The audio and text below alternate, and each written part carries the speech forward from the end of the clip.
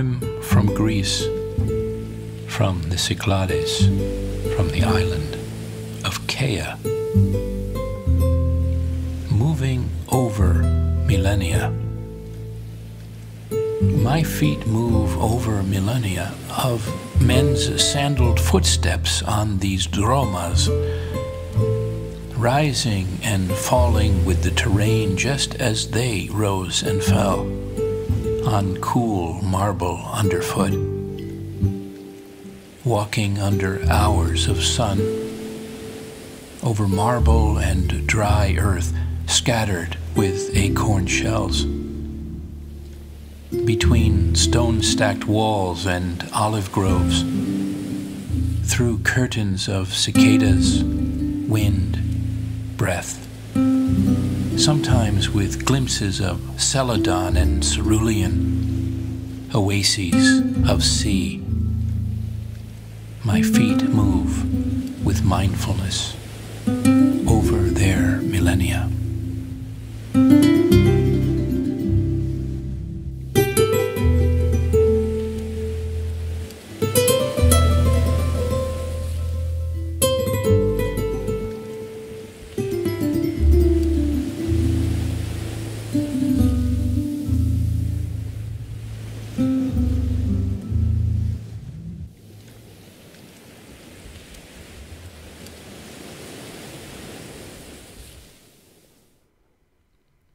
Kalispera, kalos orisate.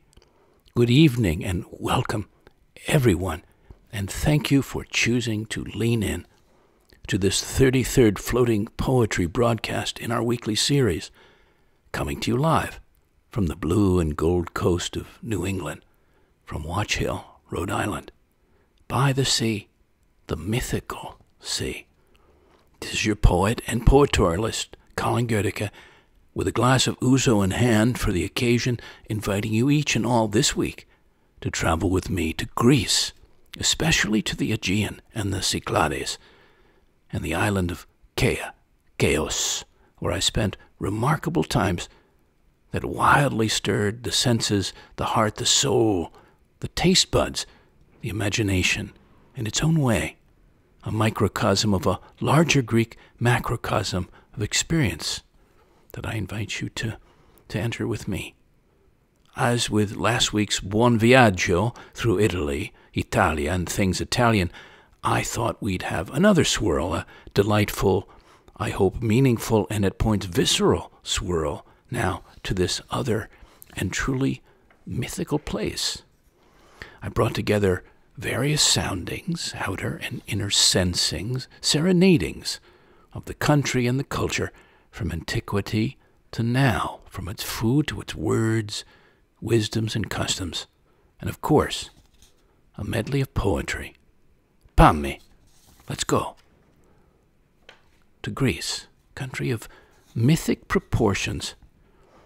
Yes, a mythical place that lived luminously in my imagination until I was in my early 50s, that came alive in books and poems and travel stories and conversations through my adult life, and later through a Greek soul brother of long standing I had, who had been inviting me to his treasured spot in the Cyclades for years and years until finally, one day, it was clearly high time to go, intuitive time to go, 2 summers in a row as it turned out. And I went to the mountainous island of Chaos, off the mainland from the port of Lavrion in the Cyclades, a chain that stretches, as some of you may know, out to Santorini, Mykonos, and beyond. Serendipitously or synchronistically or both, this island, mainly visited by Greek boaters, was the ancient home of 2 of Greece's most famous ancient poets, Bacchylides and Simonides, the latter name shared with my host and ancestor. Ancient poets whose footsteps I walked in there, literally, which inspired the opening poem you just heard, the music composed, by the way, by a very gifted collaborator, Jacob Friedman, who scored a handful of my poems and several I contributed to the America's Cup races in Bermuda in 2017 and to the Olympics the Winter Games in South Korea in 2018, and actually engaged to whenever they may be resuming the next Olympic Games in Tokyo, which were rescheduled from the summer to maybe 2021. We'll see. Through the Truce Foundation of the United States, where some of you know I've gladly served and serve as Poet Laureate, and have for the last number of years. So, figli, friends, let's touch and taste and listen and look and feel in to Greece, to the Grecosphere, and where, for that span, and to my host of that time and place, it was no longer Colin, but Goedecke. I do want you to know, interestingly enough, because I was curious about this, and it happens that etymologically the word poet comes from the Greek. Poets are makers, literally. You cannot carry anything in a poem. You cannot use it to store books or shoes or paper clips. You cannot use a poem as a cutting board or as a mode of transportation. A poem will not protect you from a draft, will not take dictation, nor will it protect your eyes in bright sun. A poem cannot keep you warm, and you cannot use it to trim your hair. A poem is hardly a thing at all. This is, by the way, from the Merriam-Webster site. Kind of fun. Except, of course, that it is, as the millennia of poetry prove, and etymologically, a poet is a maker. The word poet, which has been in use in English for more than 600 years, came from the Greek word poetes, itself from potin, meaning to make. The word also shares an ancestor with the Sanskrit word zinoti, meaning he gathers, heaps up. But it is the word poet that has been most often tasked with referring to the person who writes poetry, who makes something that is unmistakably a thing, despite that thing being what Thomas Babington Macaulay called, quote, an illusion on the imagination. Shakespeare put the same notion in verse in A Midsummer Night's Dream. The poet's eye, in a fine frenzy rolling, doth glance from heaven to earth, from earth to heaven. And as imagination bodies forth the forms of things unknown, the poet's pen turns them to shapes, and gives to airy nothing a local habitation and a name. So I felt we might want to mention Sappho and honor Sappho among other things Greek, because she was quite amazing in her time. Little is known with certainty about her life. She was born probably about 620 BCE to an aristocratic family on the island of Lesbos during the great cultural flowering in that area. In antiquity, she was regularly counted among the greatest of poets and was often referred to as the poetess, just as Homer was called the poet. Plato hailed her as, quote, the 10th muse, and she was honored on coins and with civic statuary. Apart from her fascination with the theme of love, Sappho contributed in other ways to the conventions of the lyric genre. Her emphasis on emotion, on subjective experience, and on the individual marks a stark contrast between her work and the epic, liturgical, or dramatic poetry of the period. But most of her work is intimate and private, addressed to specific women or to her friends, and her tone of colloquial familiarity anticipates medieval and modern practice. Just as the troubadours recorded the names of friends and enemies with meticulous precision, and modern poets often insist on the paradoxical importance of ephemera, her texts assume an immediate net of circumstance and imply that only through the particular can the universal be mentioned. Be manifested. So, a bow to her. D.H. Lawrence wrote apropos of that, so it is with poetry. Poetry is, as a rule, either the voice of the far future, exquisite and ethereal, or it is the voice of the past, rich, magnificent. When the Greeks heard the Iliad and the Odyssey, they heard their own past calling in their hearts. As men far inland sometimes hear the sea and fall weak with powerful, wonderful regret, nostalgia, or else their own future rippled its time beats through their blood as they followed the painful, glamorous progress of the Aegean. This was Homer to the Greeks, their past, splendid with battles won and death achieved, and their future, the magic wandering of Ulysses through the unknown. With us it is the same. Our birds sing on the horizons. They sing out of the blue beyond us, or out of the quenched night. They sing at dawn and sunset. Only the poor, shrill, tame canaries whistle while we talk. The wild birds begin before we are awake, or as we drop into dimness out of waking. Our poets sit by the gateways, some by the east, some by the west. As we arrive and as we go out, our hearts surge with response. But whilst we are in the midst of life, we do not hear them. So if we talk of a great poet of antiquity, there are, of course, the gods, and Apollo, not least, who is the Olympian god of the sun and light, music and poetry, healing and plagues, prophecy and knowledge, order and beauty, archery and agriculture, an embodiment of the Hellenic ideal of kolokagathia. He is harmony, reason, and moderation personified, a perfect blend of physical superiority and moral virtue, a complex deity who turns up in art and literature possibly as often as Zeus himself. He is the only major god who appears with the same name in both Greek and Roman mythology. And when I thought of Apollo, I thought of the superb Rilke poem, which you may or may not know, but you will now because it's the archaic torso of Apollo that Rilke wrote back in time.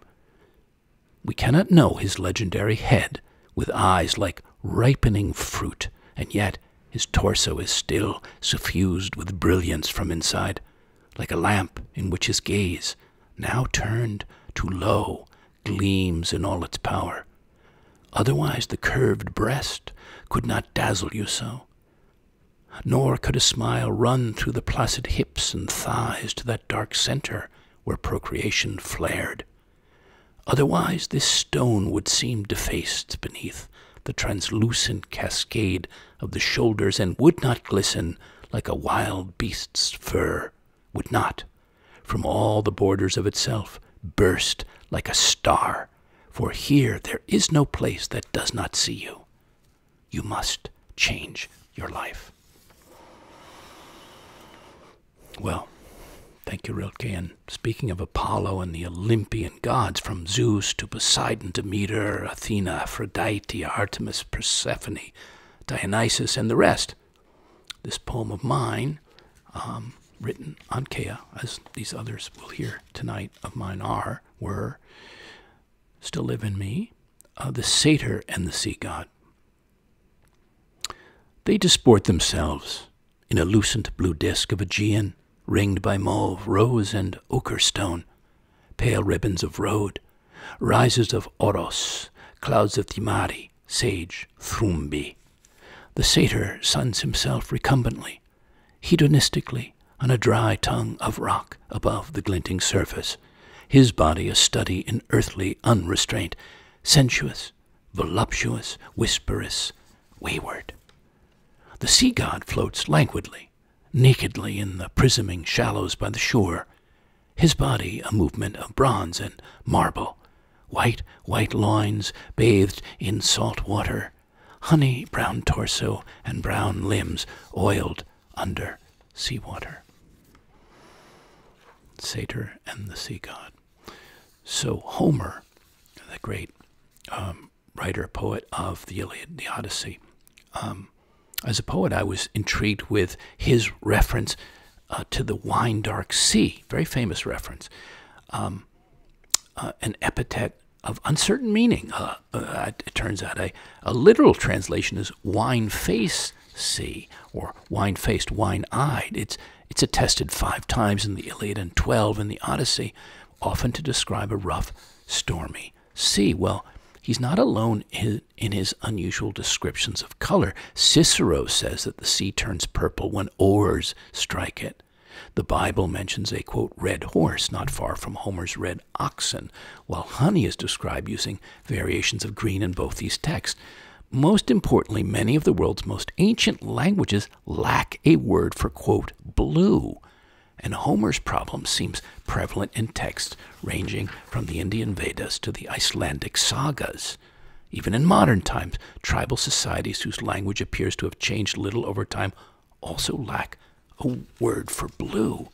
The most common explanation of this is that while Greeks of his day could distinguish between the colors of dark red and blue, they did not have words to describe the difference.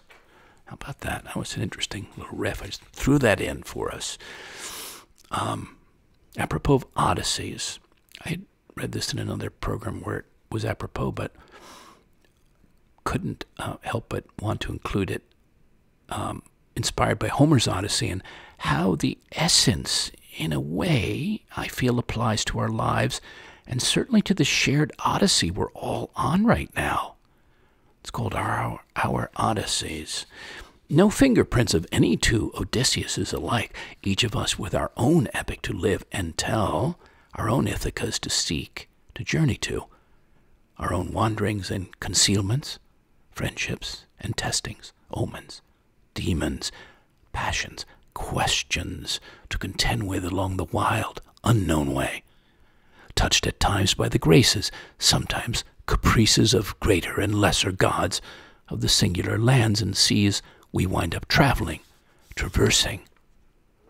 All the joyful and painful passages, encounters, vantages, offering each of us one-of-a-kind chances and choices, egoic to heroic, to see, to take, to make at every turn. You know, Cavafy, I'd read one of his poems another time, the probably most famous Ithaca, incredible poem, worth reading if you haven't yet, or hearing. And he was a fabled modern poet. He didn't write a great body of work, but a lot of it stands out in the test of time. And Constantine Cavafy, among his well-held poems, I thought this on the same basis might speak to our times in a way. It's his poem Waiting for the Barbarians, and this is translated by Edmund Keeley, one of his great translators, Edmund Keeley. Waiting for the barbarians. What are we waiting for? Assembled in the forum? The barbarians are due here today. Why isn't anything going on in the Senate? Why are the senators sitting there without legislating? Because the barbarians are coming today. What's the point of senators making laws now? Once the barbarians are here, they'll do the legislating. Why did our emperor get up so early? And why is he sitting enthroned at the city's main gate, in state, wearing the crown? Because the barbarians are coming today, and the emperor's waiting to receive their leader. He's even got a scroll to give him, loaded with titles, with imposing names. Why have our two consuls and praetors come out today wearing their scarlet togas? Why have they put on bracelets with so many amethysts, rings sparkling with magnificent emeralds? Why are they carrying elegant canes beautifully worked in silver and gold? Because the barbarians are coming today, and things like that dazzle the barbarians. Why don't our distinguished orators turn up as usual to make their speeches, say what they have to say? Because the barbarians are coming today, and they're bored by rhetoric and public speaking. Why this sudden bewilderment, this confusion? How serious people's faces have become. Why are the streets and squares emptying so rapidly, everyone going home lost in thought? Because night has fallen and the barbarians haven't come, and some of our men just in from the border say there are no barbarians any longer. Now, what's going to happen to us without barbarians? Those people were a kind of solution. Thank you, Cavafy. This poem, next poem I chose to include, was a lead piece from the Poetorial I made as a cultural contribution to the 2018 International Winter Olympics as Poet Laureate of the Truce Foundation that I'd mentioned earlier, because the Olympics and its spirit is a great enduring gift from ancient Greece. And this is a bit of an honoring of that, and a calling forth of that spirit itself, which we so need now, spirit of truthfulness. It's called peaceability. How the reverence for ekekaria, for this ancient Greek spirit from the days of Olympia and Elis, and the easeful easeful holding of hands, unbaring of arms, transcends millennia to this moment of truthfulness, where Olympians and modern pilgrims travel and gather with ease of way into a higher place, one infused with peaceability, greater possibility. Put aside differences and didactics, enter the experience with an unspoken unity, a shared humanity. Greece gave us so many things like the Olympics. It certainly gave us so many remarkable figures that include Alexander the Great, who became king at the age of 20, united the Greek city-states, launched an expedition to the east, and conquered the Persian Empire all the way out to India. Died at 33. Alexander the Great. Homer, we've mentioned, of the Iliad and the Odyssey. Historians believe that he was blind, as shown by his name, which in Greek means he who can't see. Interesting. Socrates, the enigmatic philosopher, founder of Western philosophy, his notions of ethics, virtue, and truth have passed through centuries. Plato, the metaphysic philosopher, student of Socrates, teacher of Aristotle, who introduced a new political system where philosophers as the holders of real truth and knowledge would rule. Aristotle, philosopher of reason. Hippocrates, the physician, most famous of ancient Greece, developed innovative theories and practices for his time, combined medical observation and philosophy to cure illnesses, believed that the human body had the power to heal itself. Archimedes, the mathematician, engineer, inventor, astronomer of the ancient world, a Leonardo da Vinci of his time. The painter El Greco, whose real name was Domenicos Theotokopoulos, who became famous as El Greco, which means the Greek. Maria Callas, the great opera singer, born in 1923 to Greek parents, performed at the Greek National Opera, moved to Italy, and performed at La Scala, and reached her peak in the 50s. Some may remember her or of her. How about some quotes from these notables, some of them? Plato, one thing I know, that I know nothing. This is the source of my wisdom. Aristotle, good people do not need law to tell them to act responsibly, while bad people will find a way around the laws. Heraclitus, you don't develop courage by being happy in your relationships every day. You develop it by surviving difficult times and challenging adversity. And Socrates, there's nothing permanent except change. I was curious, as you may have been, of a few notes on what it was like to live in an ancient Greek family. Well, there was a warm, dry climate, much as has today. Most people lived by farming, fishing, and trade, and others were soldiers, scholars, scientists, and artists. Ancient Greek homes were built around a courtyard or garden. The walls were often made from wood and mud bricks. They had small windows with no glass, but wooden shutters to keep out the hot sun. They didn't have much furniture. People sat on wooden chairs or stools. Rich people decorated the walls and floors with colorful tiles and paintings. Many homes didn't have a bathroom. There were public baths, but most people washed using a small bucket or in a nearby stream. Only rich women with slaves to carry the water enjoyed baths at home.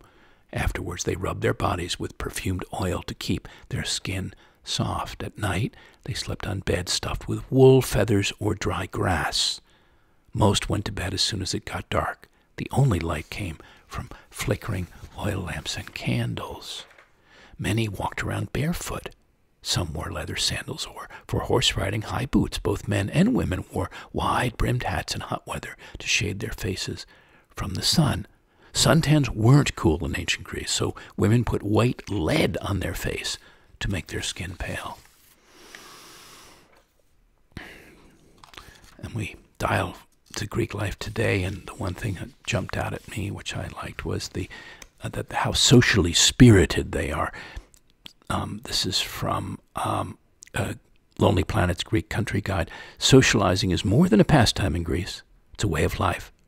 Cafes overflow with youngsters gossiping or older locals in heated debate. Restaurants are filled with long tables for big gatherings, and friends amble arm in arm down the street. Squares are the focal point, where life unfolds collectively. Immerse yourself, whether it's a coffee, a shot of ouzo, a chorus on the bouzouki, or a local celebration. Greeks are passionate and live life to the fullest, even at the most difficult times. The result is a country seemingly riddled with challenges, yet full of people living and loving life. Well, I know that's probably not quite the story in Greece right now, or many places around the world, Europe and beyond. But that spirit, I hope, is kindling and burning regardless, and will come back out into full play in due course, and for the rest of us. I thought this was interesting about the Greek way of life, that also from Lonely Planet, that they pride themselves on their philotimo, a hard-to-translate concept that underpins all the cultural norms. It encompasses personal and family honor, respect and loyalty to parents and grandparents, sacrifice and help for friends and strangers alike, pride in country and heritage, and gratitude and hospitality. Though some would argue it has been eroded, the concept remains an important part of Greek identity. Something to learn from. Of course, food. From the bounty of their potpourri of culture, they've spun a captivating cuisine, says Savor magazine, the Savor.com, Saveur. Great weavers that they have always been, pleating wool into tapestry, ideas into philosophy. The Greeks have done the same with their food, merging threads of influence from every area.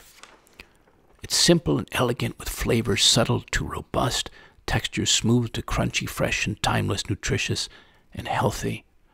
It's an adventurous journey into the cradle of civilization and the land of the gods of Olympus. Discovering, tasting, experiencing Greek food, truly one of the joys we can all share. So if you haven't, you can.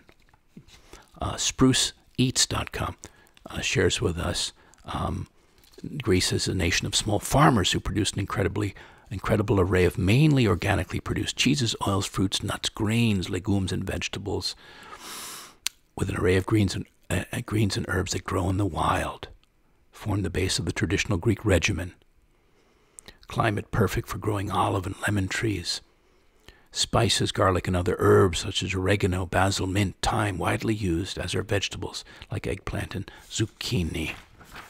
And it's certainly influenced many other cuisines and cultures, but it's probably one of the earliest fusion cuisines, tracing back to 350 BC. I was fascinated by that when Alexander the Great extended the empire's reach from Europe to India.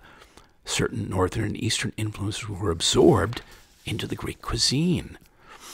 And with each successive invasion and settlement came culinary influences from the Romans, Venetians, Balkans, Turks, Slavs, and even the English.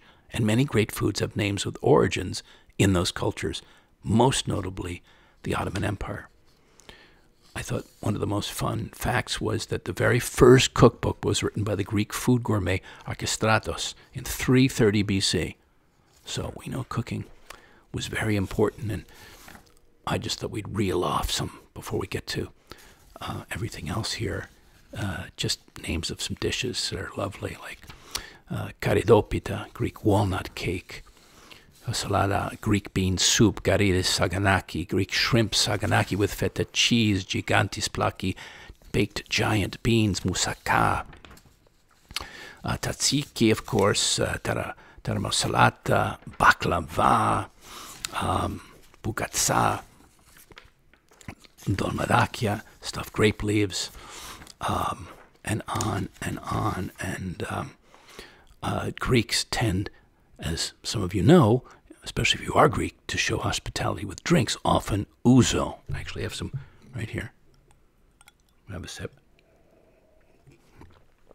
Keep the ouzo flowing. You don't drink it straight. Instead, you add ice or water, which turns it from clear to milky white. Now, if they want to go to the next level, the drink is tsiporo. It's like grappa. It's the Greek grappa, brandy like firewater. Pretty strong. I've had that. take that lightly. So, in honor of that experience of ouzo, which I came to love by being in Greece, back in those times we've talked about, or I will talk more about, is this poem composed on Kea in Galliskari, the ouzo hour, the hour when limbs loosen, eyes soften, anise, ice, and water alchemize. Sun dissolves into saffron, chartreuse. The upper bodies of bathers become half gold, the lower half blue. Moon phosphoresces, spirit floats, conversation flirts, night coalesces. The ouzo hour.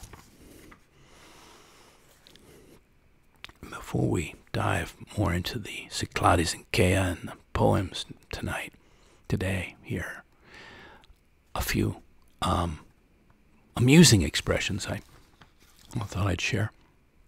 The Greek doesn't say, I have no idea what's going on. She or he says, I've lost my eggs in baskets. Greek is not told to go jump in a lake. He is told to, quote, go see if the boats are moving. A Greek doesn't say something incomprehensible like, it's all Greek to me. Instead, they say it's like you're speaking Chinese. Like that. So, the Aegean and the islands where we're entering. If you've ever been to the Aegean, it's that embayment of the Mediterranean between the Greek and Anatolian peninsulas. It's very large, 215,000 square kilometers. And the Aegean Islands are located within the sea, and some bound it on its southern periphery, including Crete and Rhodes. It's divided into different island groups, the Dodecanese, the Cyclades, the Sporades, the Saronic Islands, and the North Aegean, as well as Crete. And the Cyclades is where we're going right now, which refers to the islands forming a circle. The name in English means circular islands around the sacred island of Delos. According to Greek mythology, Poseidon, god of the sea, furious at the Cyclades nymphs, turned them into islands. And there are quite a few. Ios, Kimelos, Ikonos, Delos, Paros, Syros, Milos, and where we're going, Kea. And in the Aegean, the elements are ever present and sensed, and especially the wind. By the way, there's a wild wind tonight where I am, blowing. Very dramatic, very exciting. I opened the door for a bit thinking we could have the wind effect, but it's a bit too fierce tonight. So, but you might hear a little bit of it in the underneath all of our conversation tonight.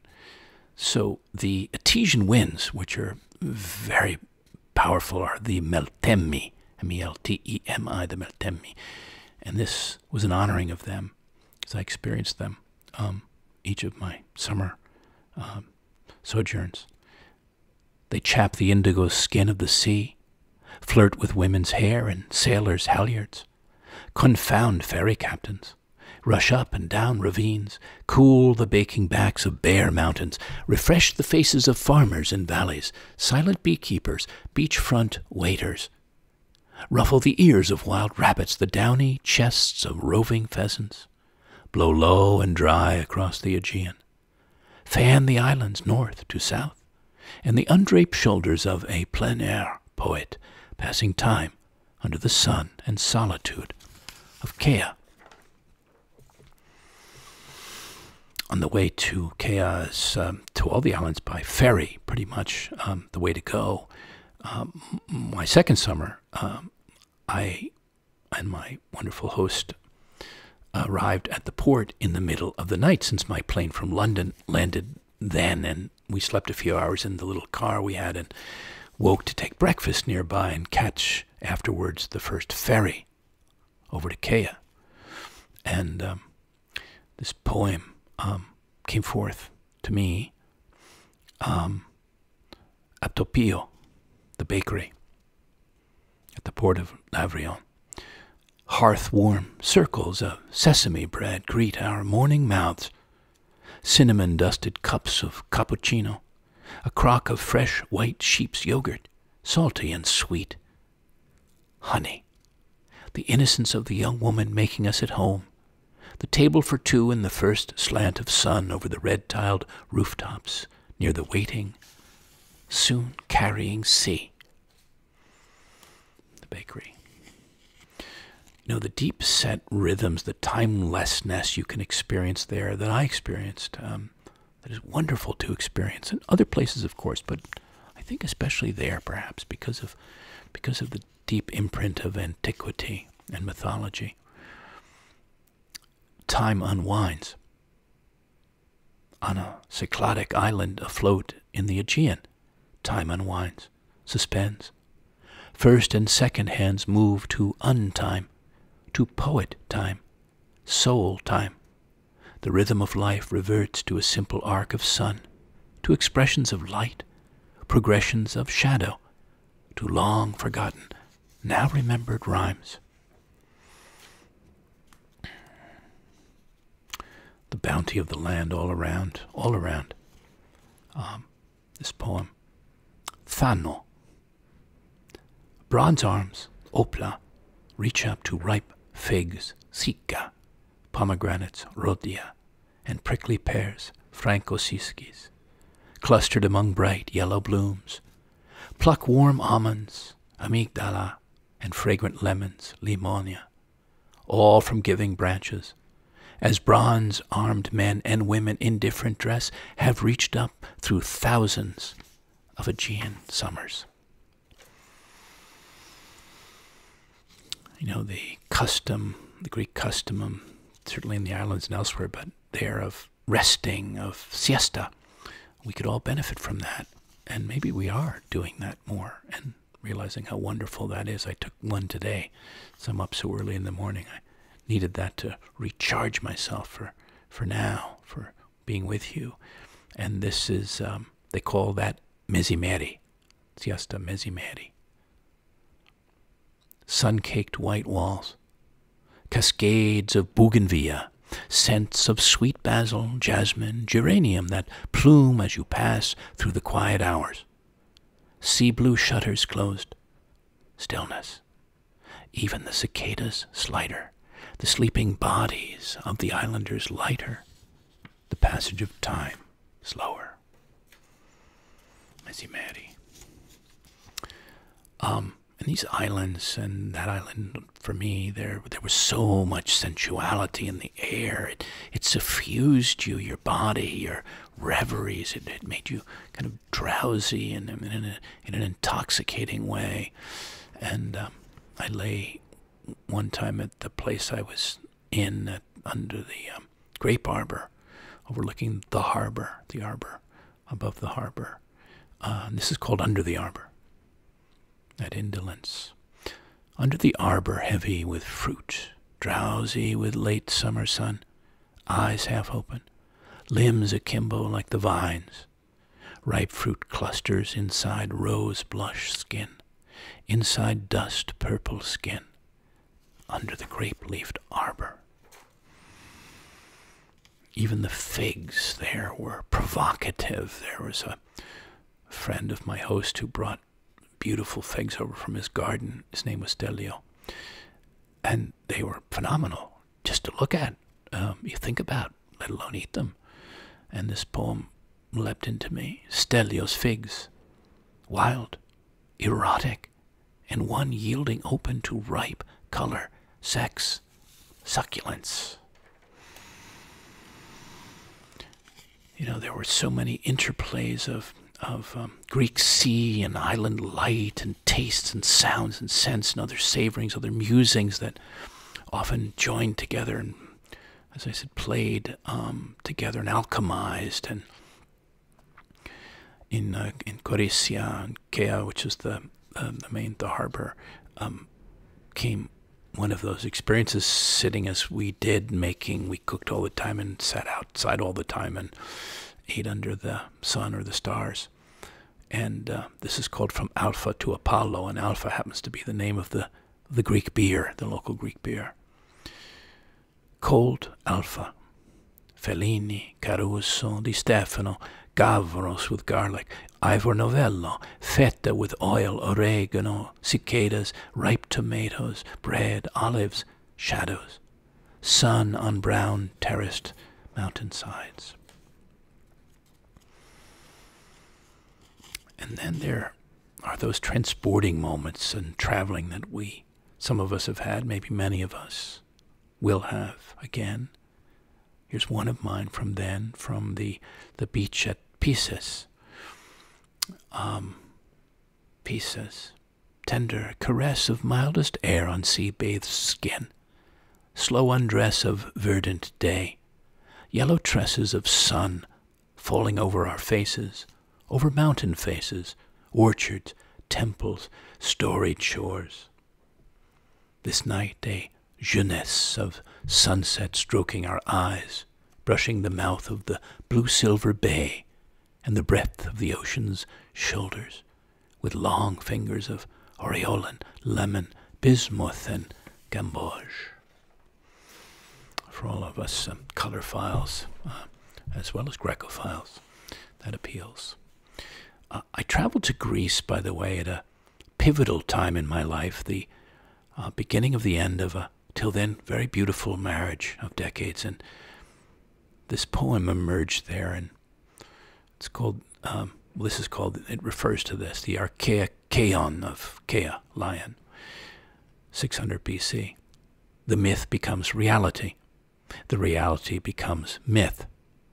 Man is reconciled with the divinity. The prayers of Aristeus are heard by Zeus and Sirius. Instead of fear and terror, the Chaeon, the great lion, inspires optimism for the beginning of a new life. The optimism is imprinted on its smile, generously lit by the slanting sun.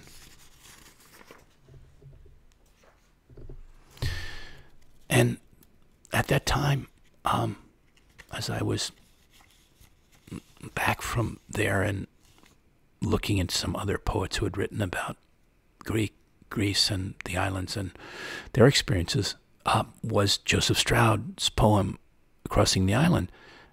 It spoke so deep to the heart of my psyche in the way that I was just telling you about the pivotal things that were going on. And this he wrote on Karpathos back in time. Heat and the sky a flame of sapphire, an ocean of fire, even rocks blazing, the earth a rush of coals, Aegean summer, the air still, the day dead center in the sun, the world without breath.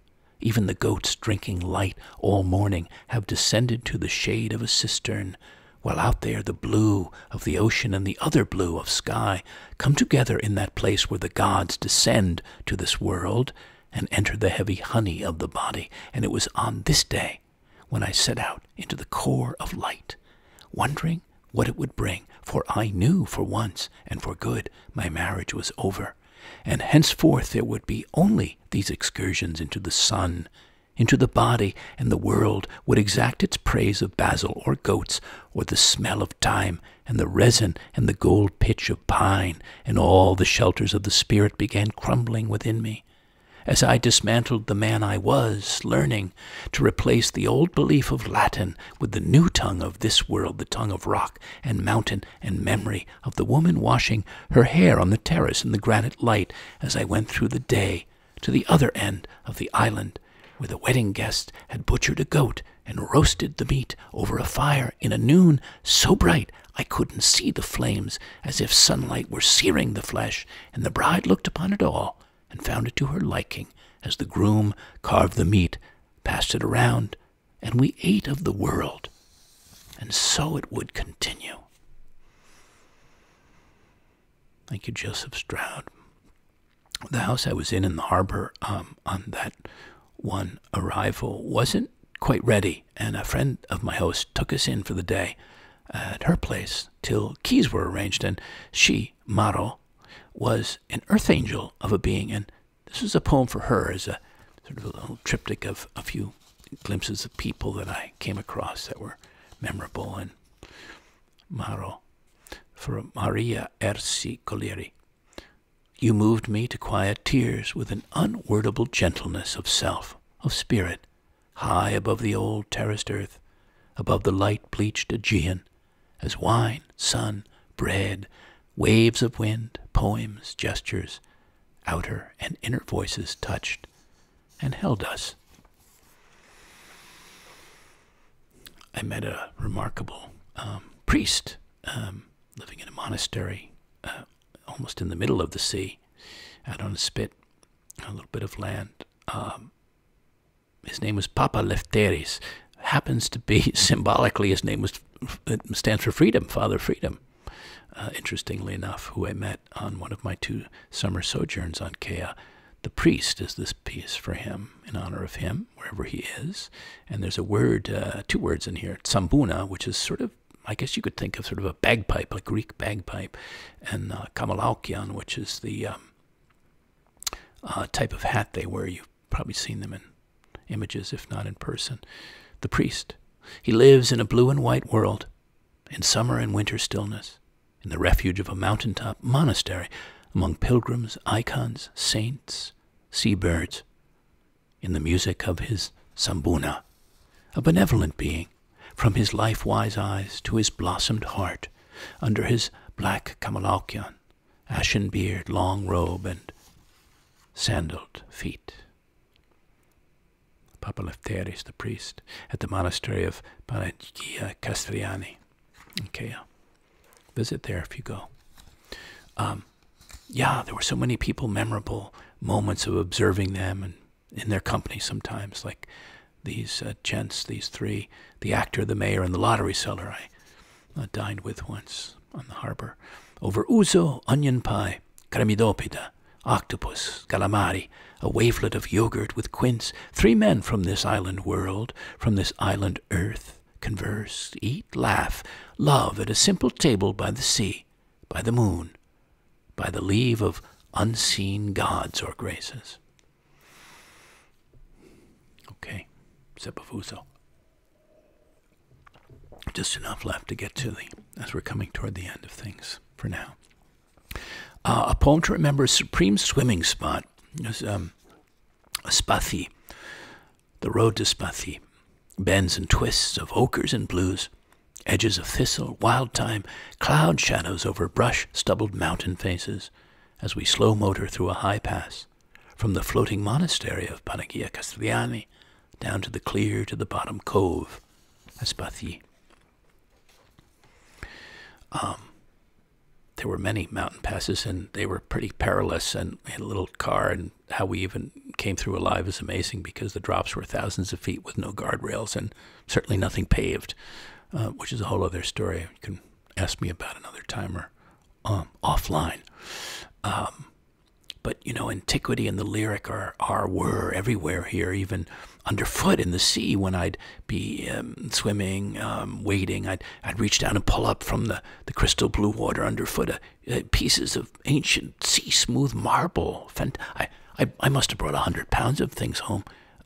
They were so beautiful, stones and marble and other things I carried on my shoulders back in the day, back in that day. The road to Kaliskia. The ochre earth road spools down, sails out, plunges into sapphire, into the swaying sea.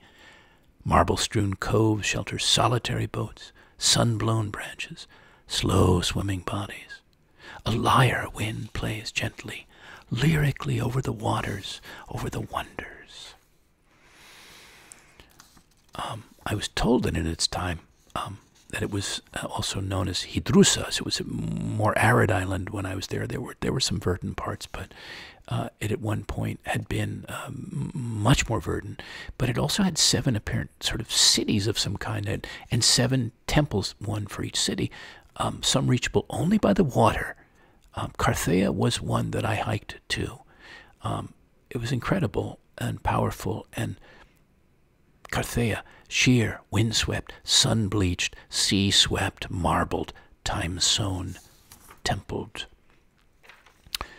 And on that long and lovely hike, which is in my 2nd summer there, we took a picnic and later a nap in the shade and the lullaby of the waves. picnic among the ruins.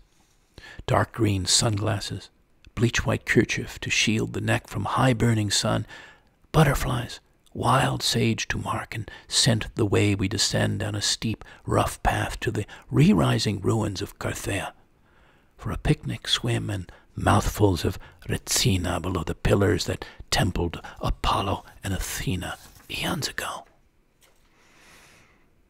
And when I was there, standing on this one point, I heard a kind of a music there, certainly inner music and arising in a poem at the same time, and music among the ruins. A solo flute floats upwind into our ears with the sound of waves smoothing over stones on the shore, with rushes of sea wind through the sun-baked, time-baked ruins, with the imagined voices of mythic gods and deep blue siren songs. So, as we wind out now, next to last, a poem toward the richness and aliveness of the landscape, the islandscape, and the distant past meeting the resonant present and imagined future all at once converging. Zoe, life is this poem. I want to stand here in Anoxie, spring, when these slopes, stream banks, shaded gorges, crevices, and village streets are awash in wildflowers, when the landscape flows with fragrant herbs, orchids, and mosses, with juniper and pistachio, roses, cornflags, waterflags, cactus and chestnut blooms, royal oaks, flows wild over the bed of raw, renewing earth, over the schists, the red and white veins of marble, the deep chords of limonite and hematite, and caches of long-buried coins, whose dog-starred rays shine again after millennia. Zoe. And last for now, upon arriving, I had this moving moment of invocation, and I felt natural for us to end with this, end our time together in Greece with it. An invocation. Let the gods speak. Let the sea and wind gods speak to me, sing to me of their storms and serenities. Let the dry earth yield up its new and ancient fruits and flowers, its hidden waters. Let the clear air carry my own voice into these hills, into these stones, into this sea. Evharisto, thank you for listening in, for feeling in, and coming along for this jaunt, this taxidia thalasis, and also during this global odyssey, which it is, paging Homer and Odysseus. Continued thanks for those helping to support these programs in poetic arts with donations and such genuine enthusiasms. Every note of appreciation you send me is welcome, and every contribution, which you can easily make by PayPal or Venmo or directly through my site, as are invitations to have me as an artist in residence going forward to create new work for a month or a season or sponsor part of an emerging art project. I also invite your thoughts and questions. Send me yours around this or an earlier broadcast. What inspired you? What would you like to hear more about? I'd like to answer them in a program, ideally before year end or in January. Email me at colin@thepoetorialist.com. Meanwhile, all the shows have replays and are shareable online. I invite you to lean in next week or soon again. Until then, dear listeners, good days ahead, days of happiness, here, and good spirits. Herete.